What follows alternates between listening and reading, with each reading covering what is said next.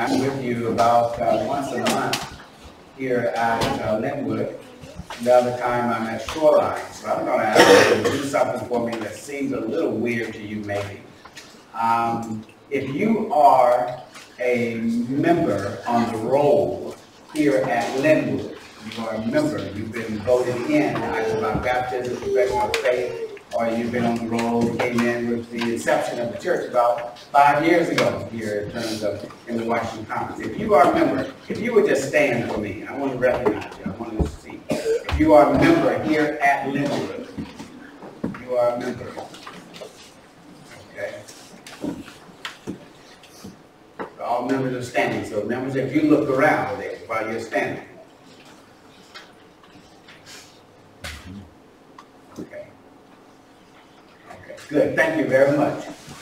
So then lets me know that the rest of you are with us for the first time or second time, or you're considering being a member here at Linwood.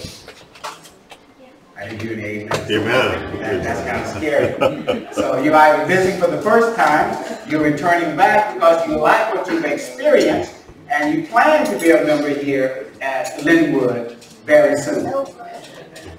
Amen. Well, we'll keep praying for that. All right, we want to talk a little bit this morning about obedience. Why the subject of obedience? I was studying some time ago and following the revival and reformation with the General Conference and studying through the scriptures. And right now we're in the book of Joshua. But a little while back we passed through Numbers and then Deuteronomy. And coming through Deuteronomy 11 and then Deuteronomy 28. And these are two of the verses I want to share with you, or chapters today. So some thoughts came to me as I looked at this whole notion of obedience. And you may or may not know, and I'm seeing now that I'm supposing that many of you that did not stand, that although you are not members here at Linwood, that you are members of the Seventh-day Adventist Church, I'm assuming. And so maybe I should ask that question too. I'm trying to familiarize myself with you. So if you are not a member of a Seventh-day Adventist church somewhere, if you just raise your hand, if you are not a member of a Seventh-day Adventist church somewhere, if you'll raise your hand, let me see. Okay. Okay. Well, that's about 8 of us here. Okay. Think about 8. All right. So we're in this spirit here, right? Now, the reason I ask that because typically in the Adventist church, we focus a lot on what we sang about today, obedience. If you're in the Adventist circle, you know we talk about obedience. It's not just talking the talk, but you talk and you walk it. Obedience makes a difference. And sometimes we can get in the mode of obedience, and we can be obedient for the wrong reason. And sometimes we can be obedient halfway and think that we are all the way obedient and think that we deserve the rewards of obedience, although we've only half done the job, what was expected of us. I term that as complacent. We become complacent. We begin to do a little bit and we think, well, it's the whole, we're satisfied with the whole thing, and we have become self-deceived. And so that's what I want to talk about a little bit this morning.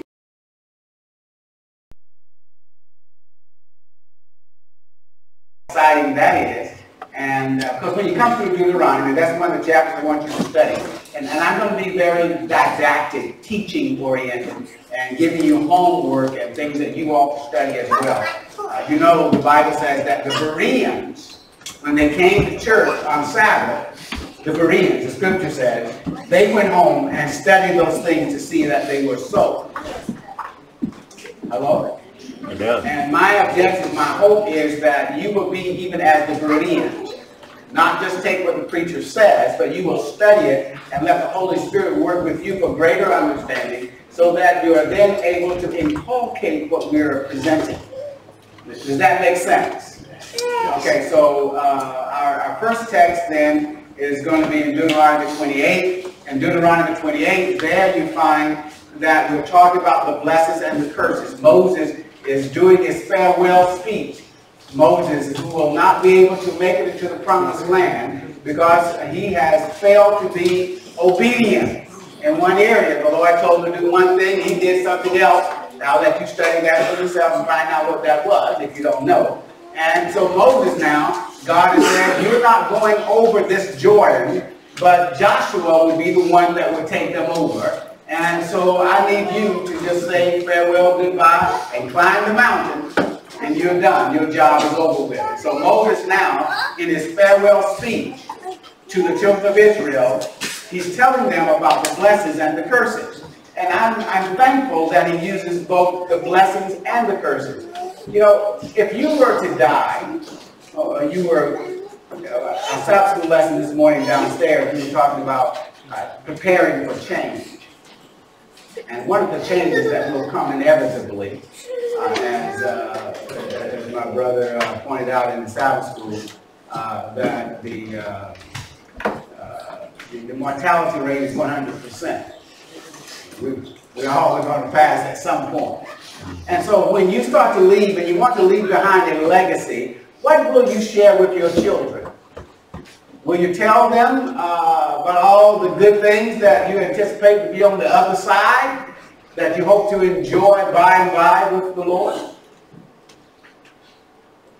I mean, even though you haven't been across yet, I mean, what are you going to tell them?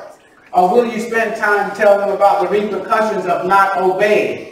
If you don't obey, this is what's going to happen, and you want to admonish them. Be obedient. Do these things, and then things will work out. You know, be faithful. You want to encourage and also give some excitement about what the possibilities of the rewards will be, and if they don't obey, what the consequences will be. This was Moses. He was telling about the blessings and the curses that Israel would have, depending on how obedient they were. And so, when you read this chapter, you see clearly a delineation of blessings and curses.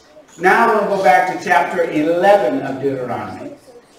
And so you read all of 28 at your leisure.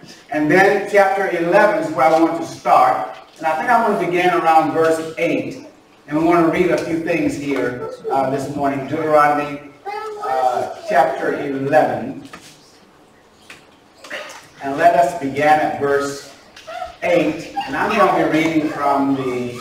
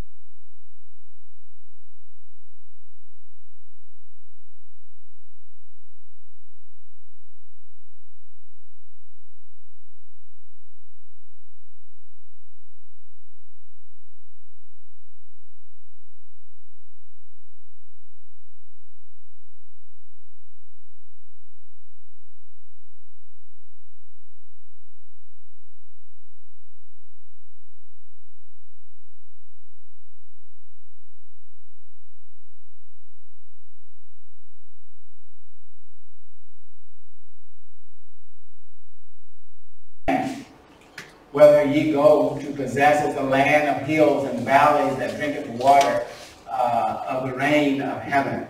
Now, you would know if you're in Palestine that you rely on water. It's a very arid area. And if you plant seed, you need water.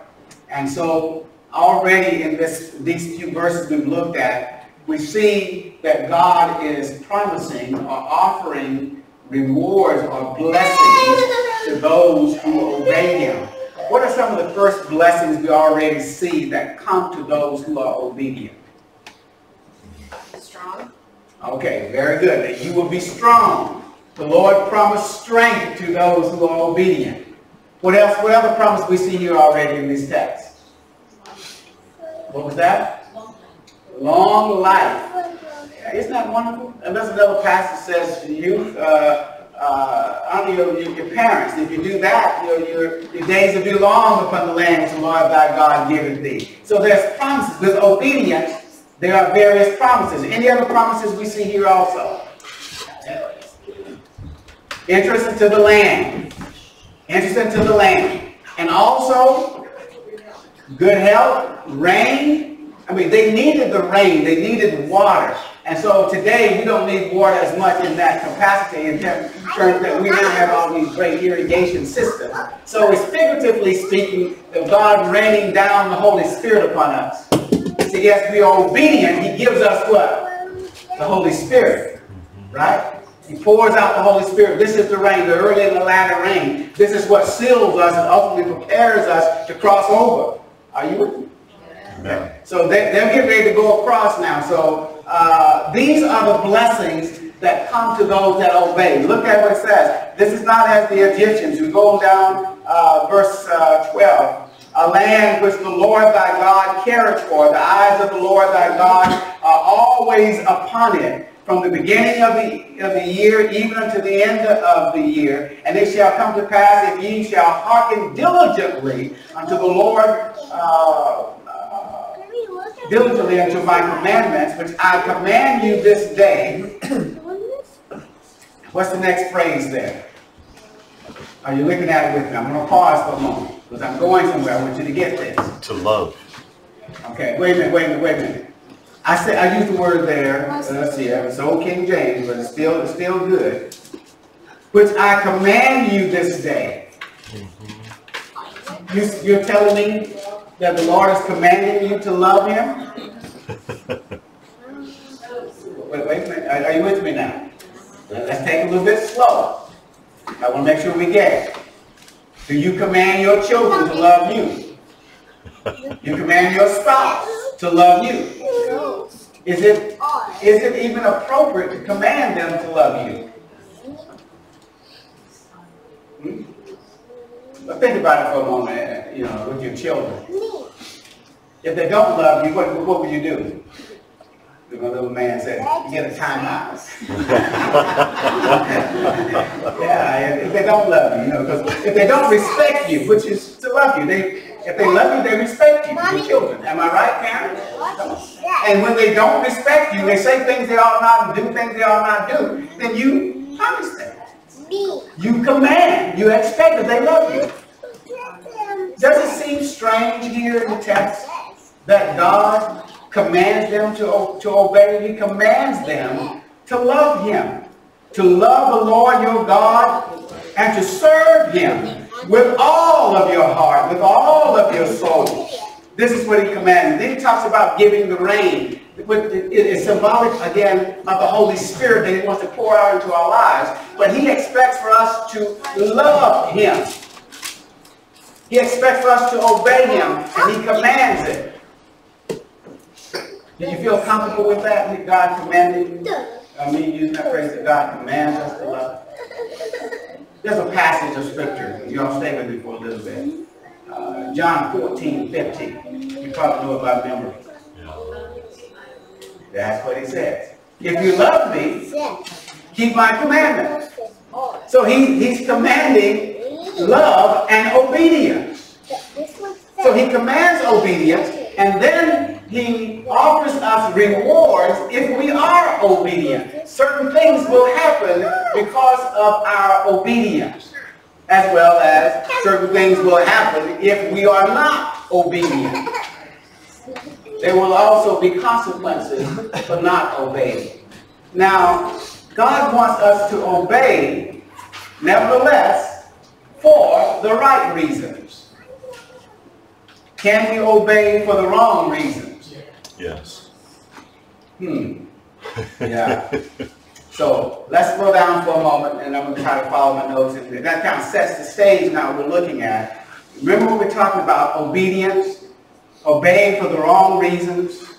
Like, is it wrong to obey to get the reward? If I only do it just because, let me just put it in context. I'm only good because I can get to heaven. I want to come to church, I want to get baptized so I can go to heaven. I want to get baptized so I can go to heaven. I want to live forever. I want to eat that chewy vegan food because I want to live forever. I want to live a long time.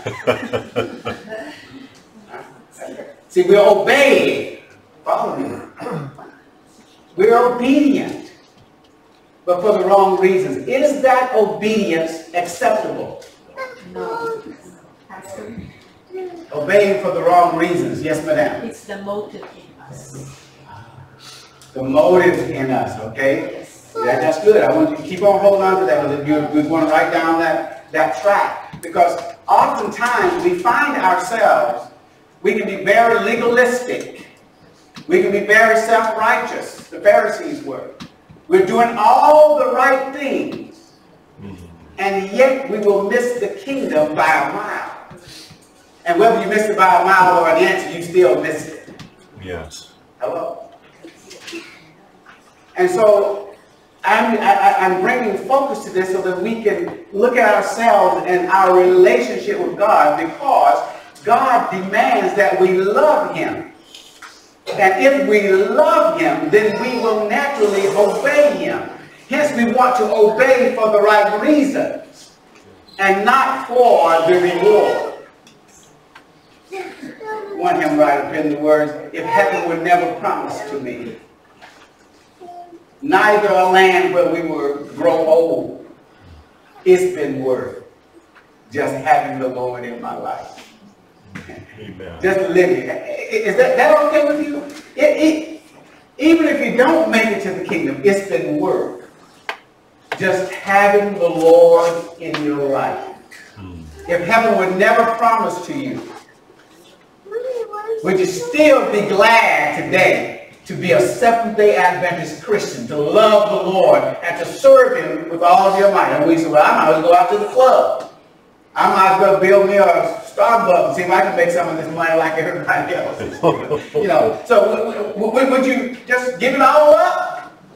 Or has it really been worth it, living a Christian life connected with the Lord? Yes. Loving Him for the right reasons is what He is seeking for us.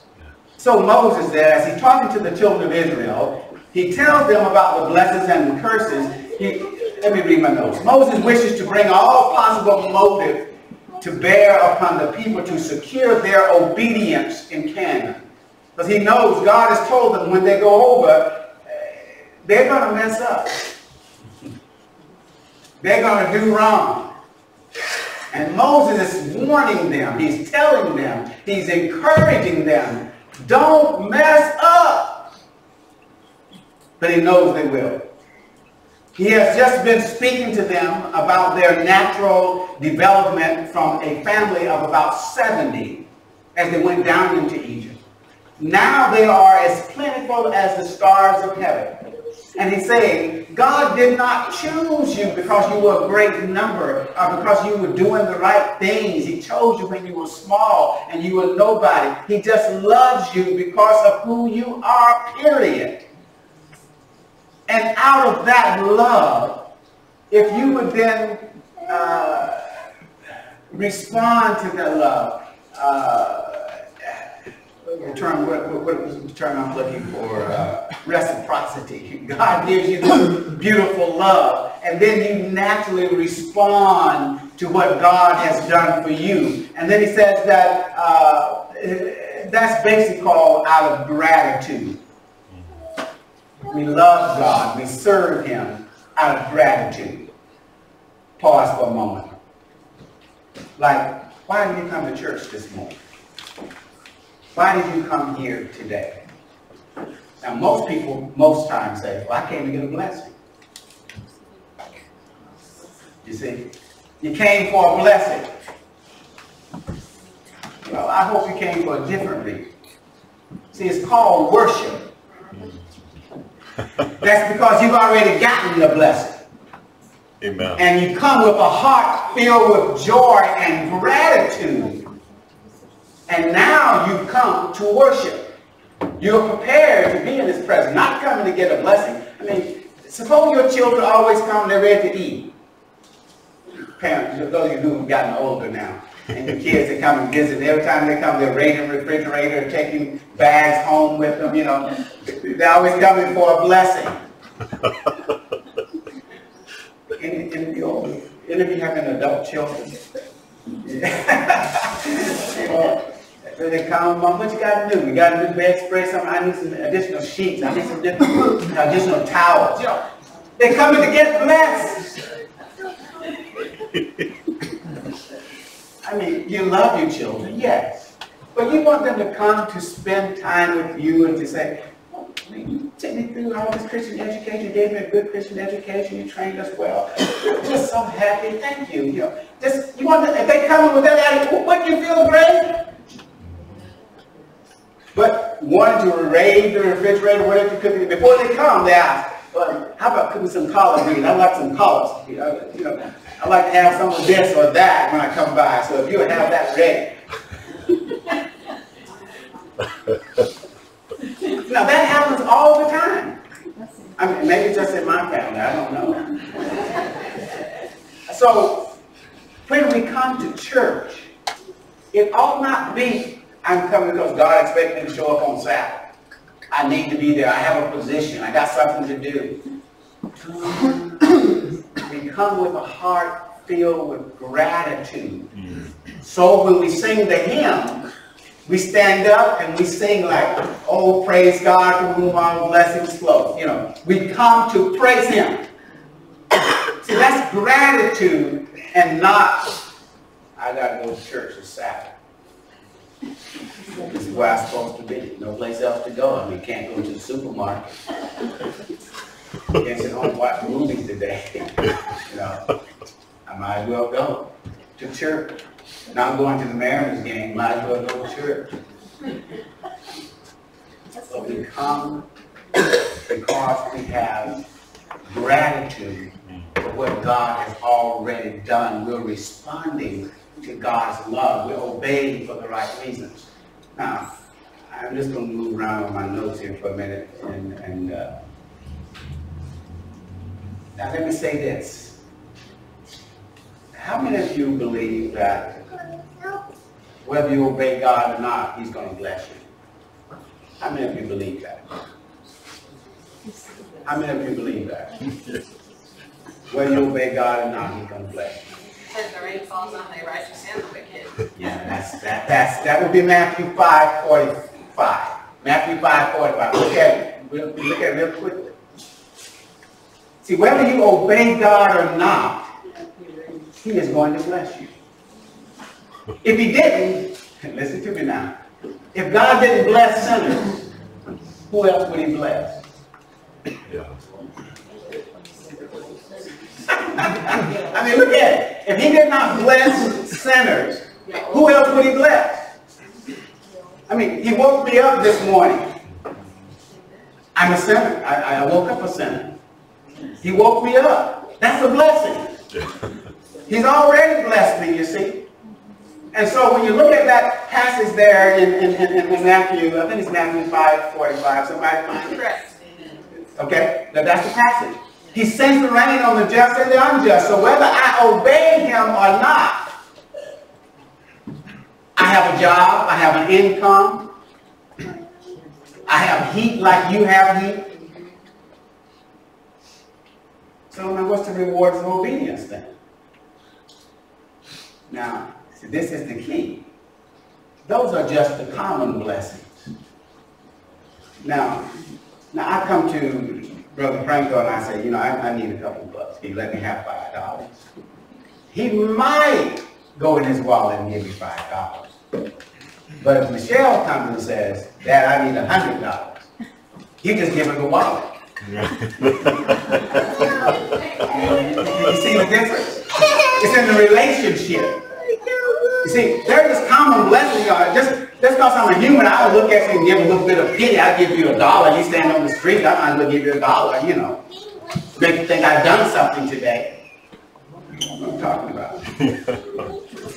But now, those are the common blessings that come to everybody. The sun, the rain. God is just good like that. Somebody say amen. Amen. God is just good like that. He just blesses and He keeps blessing.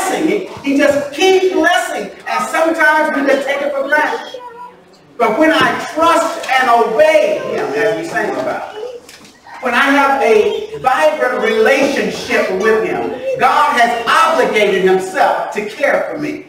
Amen. And so when I need something, I can then call on him and know that he will respond to my sensitive cry, my sensitive plea. So as his child, getting his love because he loves me, then he will pull out his wallet and give it to me, you see, with everything in it. So now I get blessings that the average person doesn't get. Yeah. Now the guy in the club, the guy in the club, he doesn't know the blessings of the spirit of prophecy. Y'all didn't get that. How should I say it? The average sinner out there in the world doesn't know the joy of reading Desire of Ages. Now, do you find the joy? I mean, those of you who read the Desire of Ages? Yeah. I mean, when you sit down and you read that, and you say, you hear what Servant of the Lord says, how John is at the cross and Christ is stuck and looked down at him, and he says, behold thy mother, mother, behold thy son, and he takes her into his home and he's blessed. You read that, you go, wow, that's awesome. You just you read Christ's object lessons and you see those parables and they just come alive to you. I mean, the average sinner doesn't see that. You see, that's a blessing. Yeah. Some person don't see it. Yeah, that's because we're not obedient, you see. We're talking about obedience. And out of that obedience, this is what God does for us. He wants us, again, to love him and to serve him. And then as we do that, it's his joy and his delight to bless us beyond measure. Yeah. But he does not want us to serve him, to love him, to visit with him, to seek him, only because of the rewards.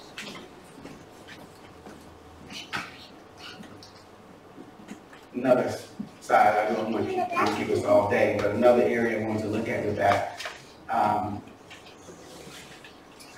This is a powerful point, and I'm going to go to my notes and look at it here. It's a powerful point that we often miss. I want to get it in the notes. Please listen to this one.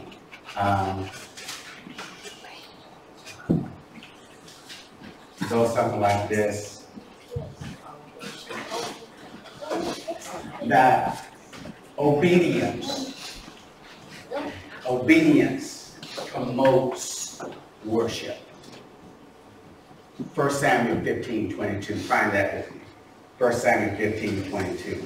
Obedience promotes worship. And someone read it for me. Get you involved so you wake up and go to sleep on it. I think it's 1 Samuel 15:22. Because this sets the foundation of something else that's very significant. I don't want you to miss this.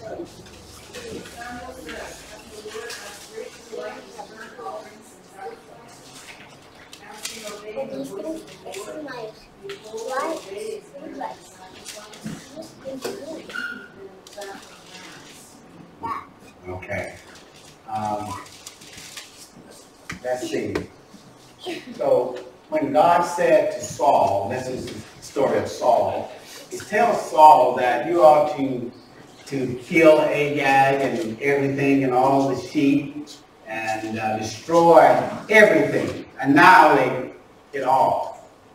And Saul comes back and says, here I have Agag and I have a few of the sheep with me. Has he, I mean, he destroyed about everything. Has he really obeyed God?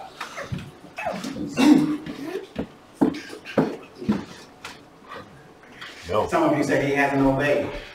No. What about Cain? When Cain comes to the Lord and the Lord expects to bring an animal, and Cain brings fruit and veggies, and he says, this is what I have, it ought to be acceptable. So this is what I have, it ought to be acceptable. It's all I got. Apparently, he acted like it was all he had. And I'm sure the Lord would not have required something of him that he didn't have. Think about it. But all he brought was the vegetables. Did God accept that offering? No. Why didn't God accept that offering of Cain? So it is fair then to say that obedience prompts worship, particularly worship that is accepted. Do you want your worship to be acceptable with God? Yeah. See, if you are not obedient in all that God says, let me back up a minute before I finish that whole thing. Let's take another. There was Naaman. Naaman was told to dump in the dirty, nasty river of Jordan. I had the privilege of stepping out into the Jordan River once, but he was thinking, all these nice rivers around here, you telling me to go get in the Jordan River? But he was told to go dump into the Jordan River, dip, 7 times. And he didn't think much about that, but he decided he'd do it. He went out there and he dipped, and he dipped once. And he came up and said, this is crazy. He was going to give up. You know, had he done what the Lord had instructed him to do, because he dipped once in the Jordan. He stepped into the Jordan, he went out there and he dipped once. Was that sufficient? No. Did he become well? Was he made whole after dumping just once? It was required that he dumped 7 times. And it was only after the 7th dip that he came up and said, wow, there he is in God in Israel. It was complete obedience that God was looking for, not partial obedience. Now, folks, many of us who've been around for a while, we have to really look at ourselves, because we've gotten in the mode of partial obedience. And just parenthetically, I'll just say this. 5% is not tithe. Amen. Yeah. 5% is not tithe. 9% is not tithe. The word tithe itself means 10. It means 10%. So anything less than that, listen to me carefully, your worship is not acceptable with God. You don't think you can rob God, have the audacity to rob him, and then come up in this house. It's like stealing my car and then come and visit me. Hello. Yeah, I mean, that's horrid, isn't it? Now, the Bible says rob God. Rob means it's an effrontery. It's not stealing, pickpocket. That's a different thing. Pickpocket, not that bad. It's terrible. But when the fella gets in your face with a gun and says, give it to me, now that's a different thing. That's robbery in all states, to my knowledge, at least in North Carolina by police. That's called robbery. That's effrontery in your face. And that's the term the scripture used. When we do not return the tithe, God says we have robbed him. And then you're going to rob God and then have the unmitigated gall to walk up in his church and say, bless me. Is that audacity or not? I can tell you that your worship is not acceptable with God. My point I was trying to make here is this. Every worship, offering, or monetary giving that comes outside of obedience, is rejected by God. And we have the story of Cain and Saul and all the rest of them. When we give God, when we give to God, it has to be coupled with obedience. Whatever we give to Him, it has to be coupled with obedience. In other words, it is our obedience that makes our worship acceptable with God. Don't miss that. It is our obedience that makes our worship acceptable with God. So, to him that knoweth to do good. Somebody want to finish that passage for me? Does it not? And does it not? To him, To him or her, it is sin. sin. How can we expect the rewards and the blessings of God if we do not obey him? And God wants us to obey him for the right reasons. In your bulletin, there's a quote from Desire of Ages, I believe it is. Yeah, Desire of Ages, page 718. And you probably wonder, why we put such a quote like that in here? But look at the quote. It's in your bulletin today. It's a short quote. And the bulletin secretary just print just that little bit. And that's good. You see what it says? What does it read? Having a high place in Eden and that she was to espouse. So any Judases in here this morning? Your spouse sit on the right hand or the left hand like John and James? You expect to get in the promised land? You got some high hopes of eternity? Has this been what has caused you to yoke up with the church? To yoke up with Christ because you are expecting all the good stuff? Judas, yoked up with Christ.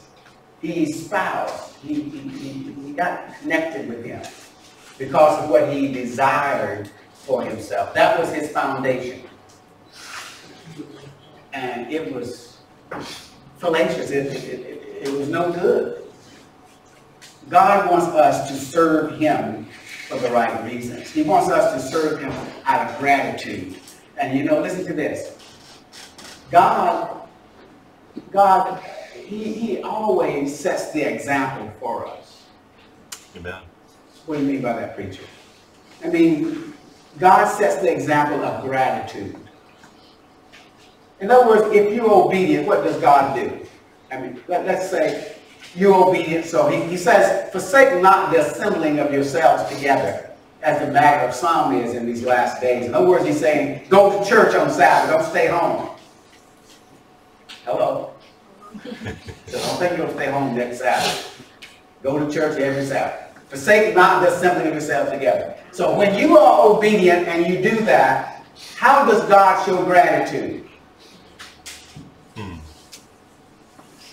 Put your thinking caps on. Okay, that's very general. He helps us get here safely. Okay, if we get here at all, it's because he helped us get here. But it's something even better than that. You're on the right track. Put your thinking caps on. He says, forsake not the assembling of yourselves together. And we're talking about a God of gratitude. So when you do that, how does God show gratitude? But I hear he shows up. If you show up, he shows up. As a matter of fact, he shows up before you get here. He's anticipating. He knows your motive. So when you get here, he is already here. He has shown his gratitude. Then what else does he do? His sends his spirit and fills the place. He's here. Amen. As you said, the angels are all around. Angels, come on. We're going down to visit the folk in Linwood today. They're going to be faithful. They're going to show up. You cannot show up to God's house and he not show up. Amen. He just responds in gratitude. He appreciates it. When you take one step toward him, he takes two towards you. Yes. That's gratitude. That's how he's a God of gratitude. That's what he does. He shows it. And he wants us to be the same. When he does something for you, he wants you to show gratitude. And how do we show gratitude?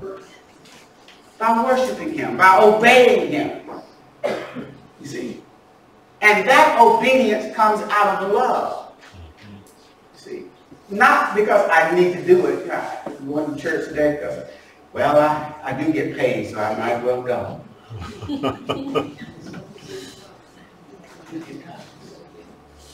But oftentimes God has what we call unrequited love. He's waiting for that to be reciprocated, for us to love him back.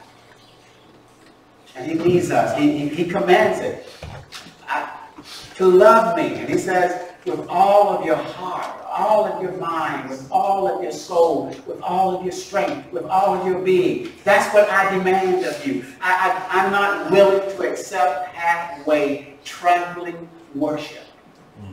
When you show up just tired, just because you got to teach the Sabbath school lesson, or because you got to lead the songs today, that's not sufficient for me to show up. I'm talking about God now.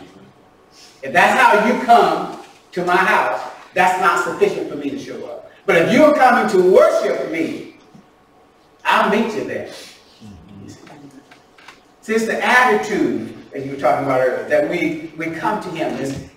I have something to worship him for. He's been good to me, been with me all week. He's kept me. He's sustained me. I'm alive. I need to go and bless the Lord.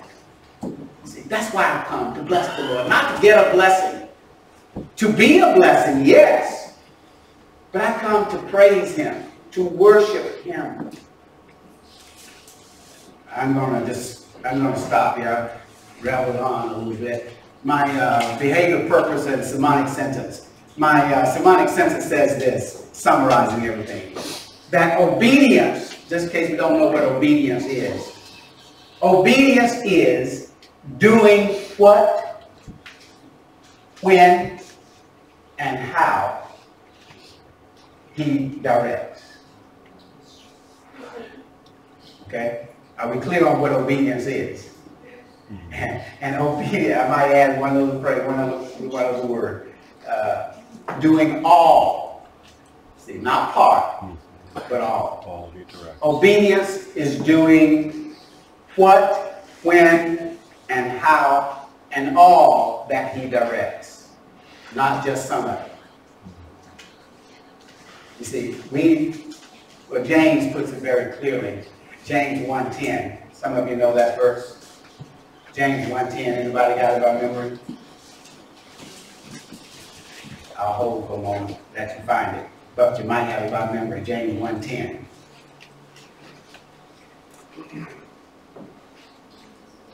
Someone, when you find it, read it for me, please. I think it's 1:10. If not, you can correct me. But the rich in his humiliation, because of the flower of the field, he will pass away. That's James 1:10? Yes, sir. That's James 1:10? Okay, 2:10 then, 2:10. 2:10, let's try 2:10. For whoever shall keep the whole law and yet stumble in one point, he is guilty of all. Okay, thank you. That's what I was looking for. 2:10. 2:10. And we as Adventists, we're quick to let folks know that. And we're quick to tell them that if you keep the traditions of men just worshiping on Sunday, you're going to keep all 9 but breaking 1. We tell folks quickly that you're guilty of all. You might as well not do any of it. You haven't done any of it. You break 1, you're guilty of all. And so what God's expecting is complete and whole worship. And to worship him for the right reasons. And that is out of love and gratitude. So I conclude with my behavior purpose. That you and I, by God's grace, would develop a lifestyle of obedience simply because we love God. Simply because we love God. As I conclude now, why do we want to love him? Because of all that he's done this weekend around the world.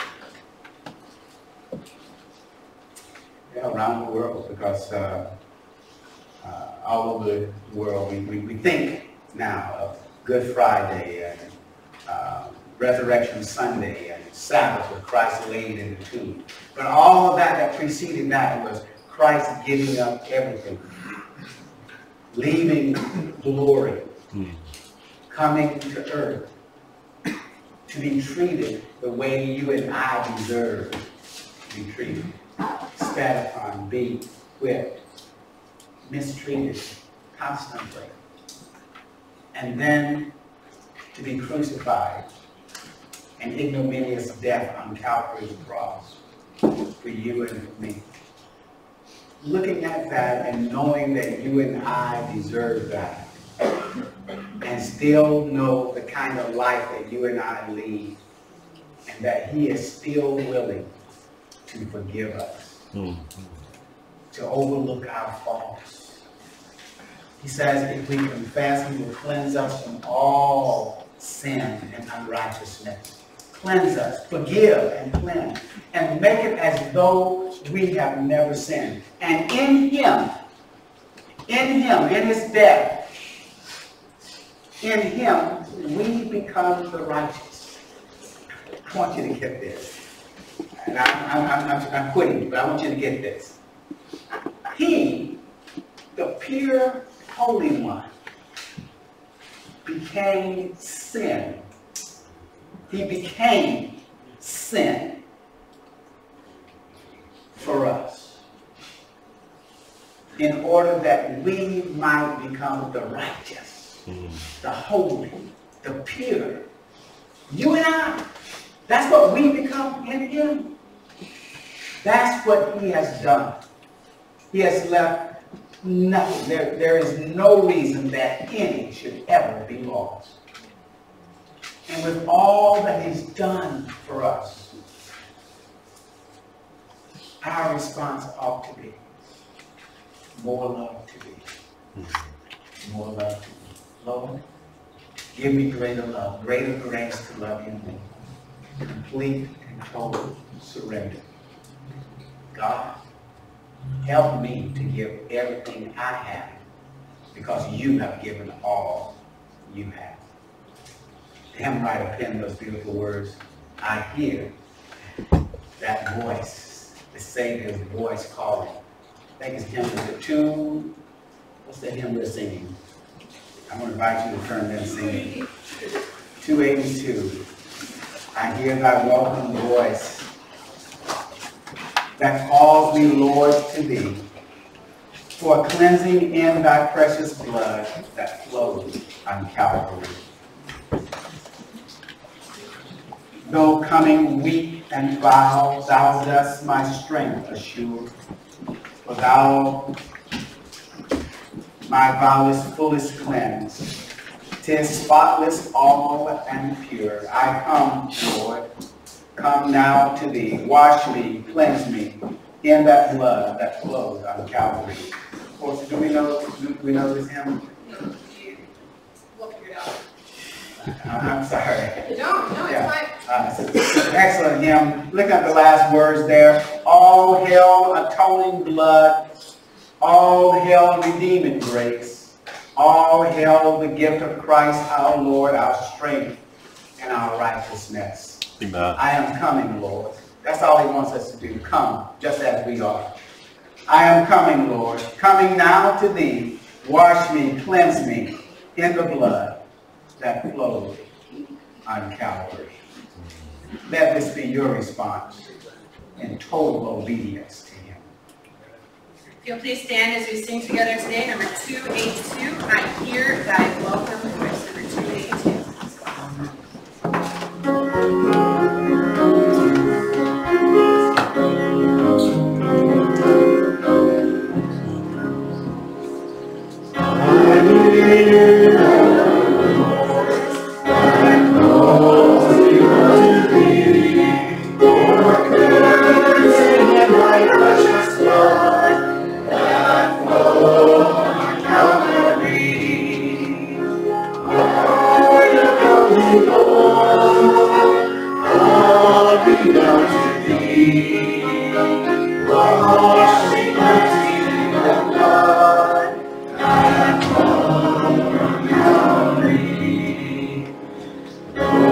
Oh,